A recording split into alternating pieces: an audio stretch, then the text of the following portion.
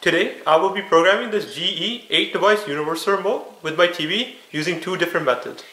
First, I will show you auto code search method. You can also program this remote for these devices. Instead of pressing the TV button, press the corresponding device button. Step 1. Manually turn on your TV. Step 2. Point your remote towards the TV. Then, press and hold the setup button until this red light turns on. The red light has turned on, so I will let go of the setup button. Next, press and release the TV button. Now, press and release the power button every 5 seconds until your TV turns off.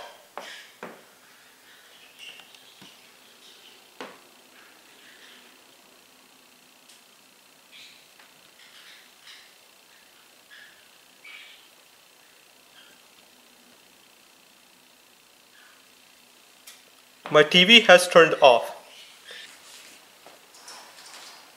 Step 3. Manually turn on your TV again.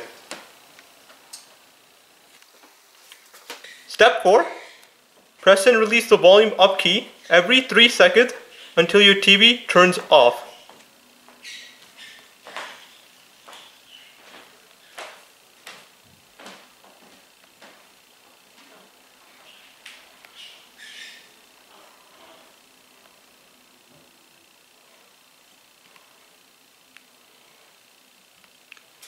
My TV has turned off. Now, press and release the TV button to save the code. The remote is now programmed. Now try turning on your TV using the on-off button.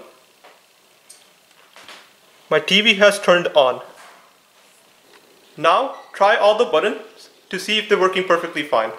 I will try the volume keys now. As you can see, the volume keys are working.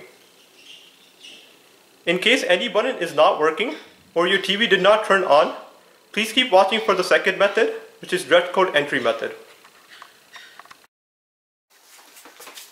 Step 1. Make sure your TV is turned off, but it is connected.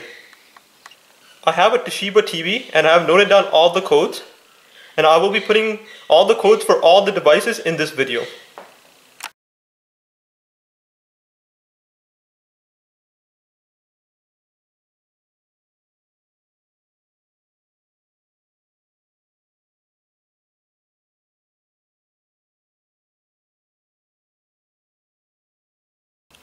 Step 2. Point your remote towards the TV. Then, press and hold the setup button until this red light turns on. The red light has turned on, so I will let go of the setup button. Next, press and release the TV button.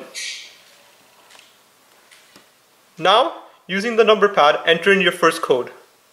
My first code is 1311, so I'll enter that in. 1311. The red light should turn off. Now try turning on your TV using the power button.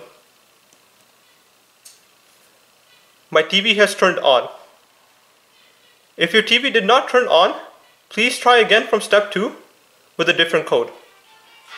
Next, try all of the buttons on the remote to see if they're working perfectly fine. I will try the volume keys now. As you can see, the volume keys are working. In case any button is not working, please try again from step 2 with a different code.